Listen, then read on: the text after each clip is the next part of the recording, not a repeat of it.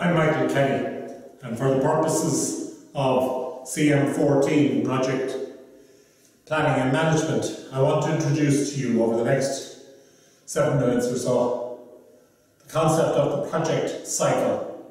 You'll have seen readings about this, and you need to explore widely. And you'll see the project cycle presented in a number of different ways. But I want to present it to you in a 5-6 step process and draw it out on the board just to maybe give you an understanding of what it is and where it comes from. So the project cycle is presented as an ongoing cycle of how projects are developed, and it follows a number of clear steps. The first step is called the conceiving of step, and this is step number 1.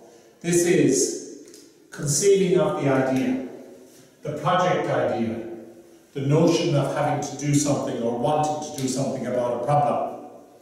Even how you conceived of the idea of taking up this degree, doing it by night, etc. That you somehow got this idea. Maybe somebody who said it to you, maybe something you've read.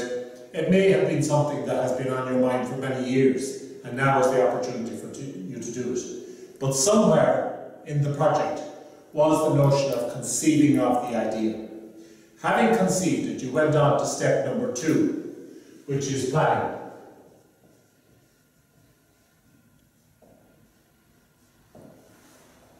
In the planning step, so this is number 2, you had to consider a number of things. Have you the time? Can you make the arrangements? Where can you do the degree?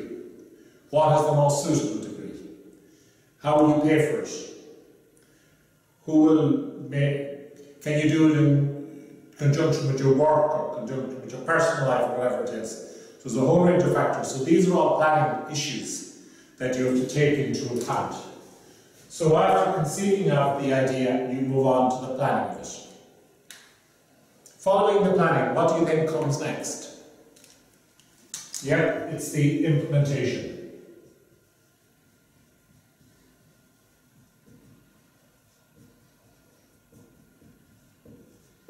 Implementation. That is step 3. This is the doing of, the putting into practice, the rubber hitting the road. This is doing. So when you move from the planning, you're into the doing. So you're turning up, you're here, you're attending the classes, you know your timetable, you know when the semester starts, the midterm break, when it finishes. This is all part of the planning. What time can you get here? You're travelling on your own, travelling with somebody else.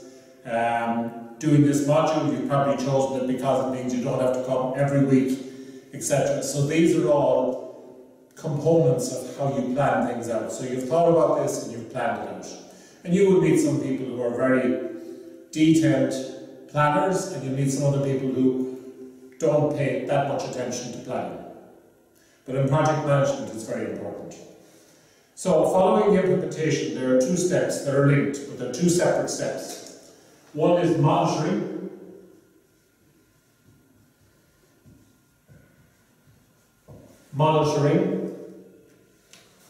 And I mentioned this because this is step number 4.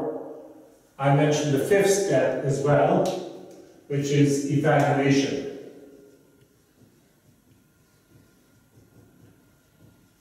Evaluation. So that's step number 5.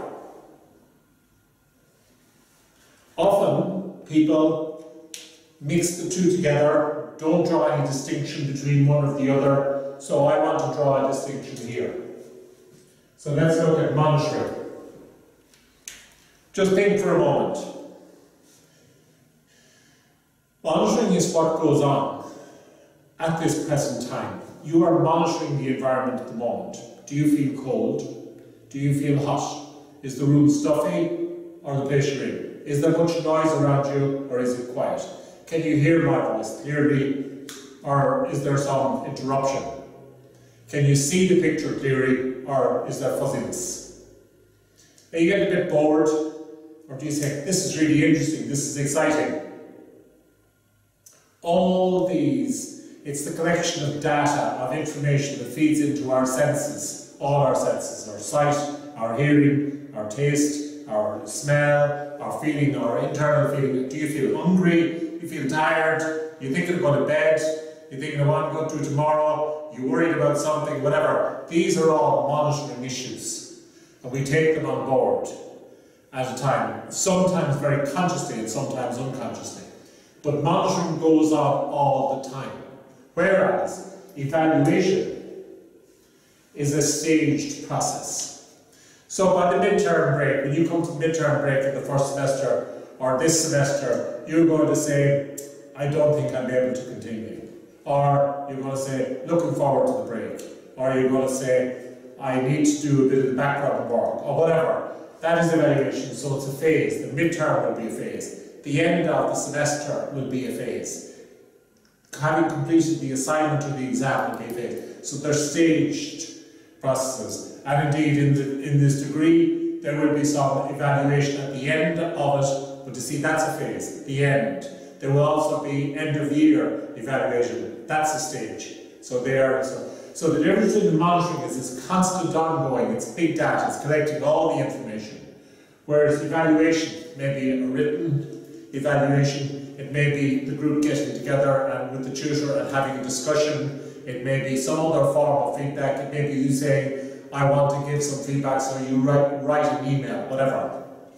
So that is the evaluation. So do you see the difference between the two? Monitoring and evaluation.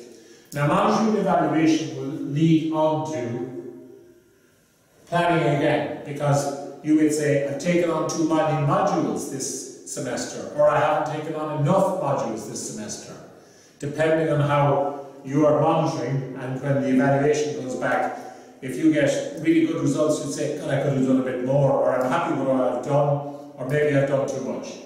Equally, as you go along, if you just are feeling it's eating up too much time, you may say, next year I won't. So your planning will change based on the monitoring and evaluation. But equally, it could input into the conceiving of.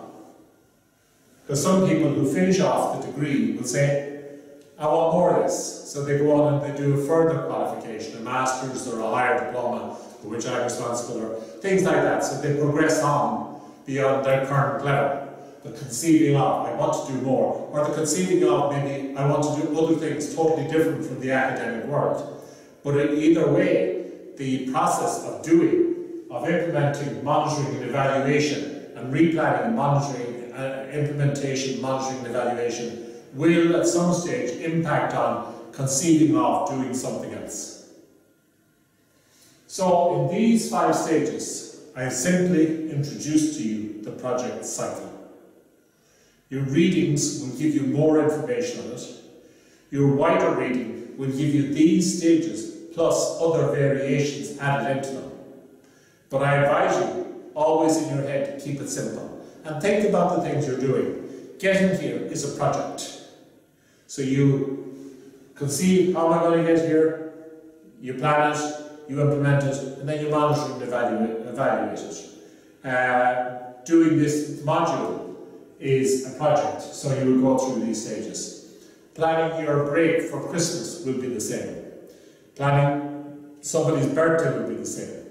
A project in work will be the same.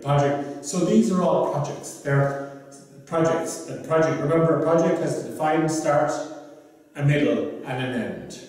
And you can see where the start and the end is, whereas a program goes on over a much longer period of time and contains a number of projects. But the project will have conceiving, planning, implementation, monitoring, and evaluation. I hope you found this useful, and we finish this video piece here. Thank you.